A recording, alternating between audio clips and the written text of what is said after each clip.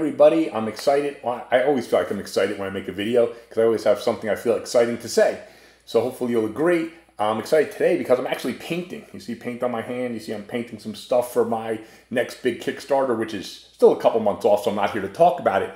But because I was working on my future Kickstarter, it made me realize Kickstarter, I feel like I have to make more videos about Kickstarters because Kickstarter is literally exploding in our space. Like every time I turn around, it's like 2, 3 new Kickstarters. So again, you guys know I pick out the ones that interest me, that I think, even if they don't necessarily appeal to me, might appeal to other people watching. I am not paid by any of the people I'm about to talk about.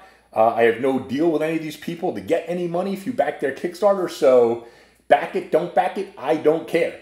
My job is to bring stuff that I feel is good to your attention, and that you guys do whatever the hell you want. I could care less. So if anyone's wondering, no, I'm not getting paid by any of these people. A bunch of them don't even know that they're on this list, and some of them probably do. And some people have asked me and I've said no. Some people have asked me and I said maybe. Some people ask me and I say, well, if I get around to it. Well, like I said, because I was working on my Kickstarter, it made me think, let me go check Kickstarter and see what's going on. So I picked out, I think, 1, 2, 3, 4, 5, 6, 7 more. I think last time I had 8 on my list. Now there's 7 on the list. And I think some of them are actually ending in a day or two. So I can't remember which, but I think the base one, but anyway, I think Kingdom of Talarius also. But anyway, let me go through the list real quick. Just trying to bring these to your attention because I think these are worthy of looking at. I know each one won't be for everyone, but I think these are kind of interesting. The first one is Epics and Stuffed Tortles by Lance Wilkinson. Now, see, on this I'm the first to say, like, I don't necessarily like this style personally for my gaming. It's like a chunky, let me show you some pictures. It's like a chunky, beefy style. I like the way it looks. It just doesn't fit in personally with the other stuff I have. But if you like this kind of style, then I think Epics and Stuff is a really good sculptor, and they've got this Kickstarter on for Tortles. Now, all the things they make that interest you the most, because I love Teenage Mutant Ninja Turtles, their Tortles are pretty interesting to me because for me, it's more like I would use them for display if I was into it. So anyway, I just wanted to highlight that because also Epics and Stuff, you see by the chunky style, they have a much different style than anyone else out there. So I thought I'd throw out there because I actually just found out this was on Kickstarter today when I was searching Kickstarter. Okay, next up, Kraken Fantasy Studios. Kraken, now full disclosure, I did some work with Kraken. They had done a Kickstarter before, which I thought was fantastic, even though I had no use for it because it was for Blood Bowl. But I really love the work they've done with creating the fantasy stadiums and the fans. So that's why, if anyone knows my Kickstarters, know I'd reach out to them and ask them, could we put fans and stands into my Kickstarters, just because I thought they were fantastic sculpts. So it's no surprise that now that they have a new Kickstarter out, and this is interesting because it's a departure from what they were doing before, which seemed to be like Blood Bowl focused. This is dungeon tiles basically, but they're really nice. I just think they're really well sculpted, just really good stuff. They're not open lock compatible though, so that might matter to some people, it might not. But I definitely think they're good sculpting studios. I definitely think like it's worth taking a look at their stuff and see if it appeals to you or not. I think this stuff's fantastic personally. So not because I work with them. The reason I work with them is I think their stuff is good, not vice versa. Don't get the causality confused there. Next up, Epic Modular Bases by Basic 8. Now again, this is another guy that, yeah, again, full disclosure, he made some bases for me for one of my Kickstarters. That's not why I'm saying look at his Kickstarter now. The reason I got him to make the bases for me for my other Kickstarters is because I liked his work. Again, not because I was looking for something. So I think his first Kickstarter had like 1,500 backers or something, and this one's not doing quite as well. I'm not sure why. I don't know if it wasn't advertised as well or what it is, but if you like bases, and this time he made them, I think they're customizable, they're modular, and you can customize them. I mean, we can always use good bases. That's my opinion. So I definitely think take a look at the Epic Modular Bases Kickstarter. I think that one ends in only like a day. I wish I had thought of making this video sooner because that's a lot of people see this video. That Kickstarter might even be over. RocketPig Games on MMF. So this is not on Kickstarter. This is on my mini factory. Now again, here's another one that I'm recommending people look at that isn't to my taste. These are, I think, basically support free, which I don't personally like most of the time because they're not as dynamic as things that require supports. but I know a lot of people like support free, so that's why I'm highlighting this one. And I know among the support free creators, I believe RocketPig might be the premier one. Actually, I don't follow the support free stuff that much, to be honest. But I think RocketPig is definitely up there on the support free. So if you're a person who likes support free, you're printing an FDM, I definitely think you want to check out the RocketPig Kickstarter. And that one's on My Mini Factory, though I shouldn't call it a Kickstarter. Crowdfunding campaign on My Mini Factory.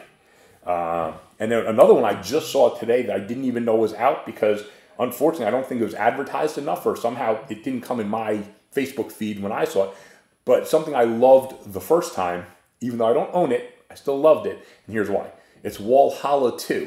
So I don't have a dedicated gaming room right now. We kind of like use the living room. So I can't use this Wallhalla, which would, just attaches to your wall and you put your figures on it. I think it's a great way if you have a dedicated gaming space and you want to display your D&D party or your favorite characters from your Warhammer army or whatever it is. I thought Wallhalla was like a brilliant idea. And now they're on Wallhalla 2, so they just have more ways to display your figures. And there's something about actually being able to play on it, which I could care less. I don't think any of us who play D&D are going to play on our wall. Although I could be wrong. But just as a wall display for your figures, I think it's fairly cool. And like I said, I didn't even know they were doing a Kickstarter. When I was looking through to make this video to see what else was there, so many Kickstarters were popping up. There's probably another 20 I'm not putting on this list just because I didn't really love the sculpts too much, or they have 20, 30 backers. I know it's not going anywhere probably, just whatever didn't strike me. But this stuff, Wallhalla 2, I mean, if I had the dedicated gaming space, I would definitely have Wallhalla. Absolutely. So I would be backing this one for sure. I'm not backing it, but if I had the space for it, I'd be backing it 100%. Next up, Kingdom of Talarius. Kingdom of Talarius, this is, I guess, Final Fantasy based, like Final Fantasy proxy type stuff. It's complete armies. I like Dan Kelly as a sculptor. Again, I have no connection with him. I'm not getting anything for doing this, but I think the guy's an excellent sculptor. Now, he does more realistic proportions, which I don't love as much as heroic proportions. That's why my Kickstarters I do heroic proportions. Like Loot Studios does realistic also, which I also honestly I just don't like their stuff because the proportions. But Dan Kelly is excellent sculptor, and the figures in this one, they're pretty good. So I think it's definitely worth a look. And I think what's unlocked now, I think each STL you're getting is like well under 50 cents, which is crazy. So in terms of like bang for the buck, his Kingdom of Talarius, definitely bang for the buck there. I mean, no doubt about it. But anyway, check it out. See if it's for you. See if you like the style. See if you like the figures. It's got guys riding chocobos or chocobo proxies, whatever. Pretty cool stuff. Like I played a lot of Final Fantasy. I think any gamer, especially my age, or maybe 10 years younger in that area, probably played all the original Final Fantasy games to death like I did. So just the nostalgia factor is pretty cool on that one. The RB Giants.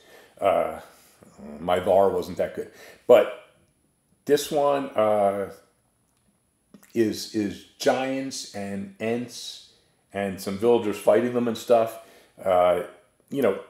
Sculpts are pretty good.